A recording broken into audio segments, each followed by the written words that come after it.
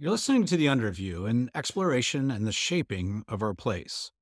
This is Mike Rush, and after my tour of Fayetteville with John Ray, he went home and wrote something that I think you need to hear. I asked him to read it for us in his own voice, but the words are also available on the episode webpage. And for full context, make sure you listen to episode 10 first. I closed my comments about the Ray family with the comment, "When they talk, you listen." Well, this is one of those times that it's time to listen.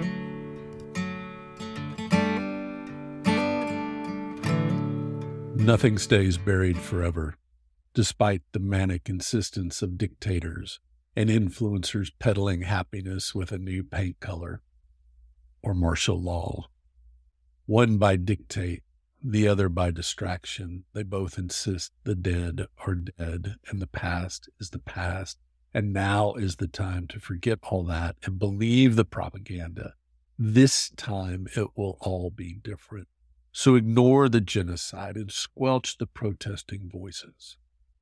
The dead are really dead and really buried, so forget about all that and forget about all that and forget about all that. But no matter how deep the bodies are buried, there will be resurrection. There will always be resurrections.